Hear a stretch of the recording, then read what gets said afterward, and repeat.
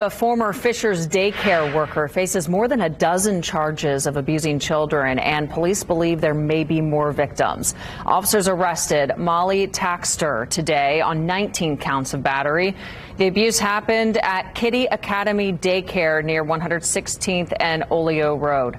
Fishers PD launched an investigation in March after a parent reported their child had a bruise the shape of a handprint. Video of the child's classroom, police say, shows Taxter inappropriately touching the child. Police want to speak with parents who believe their child was abused. The number to call is on your screen. It's for kids who went to the daycare from January this year through March 16th.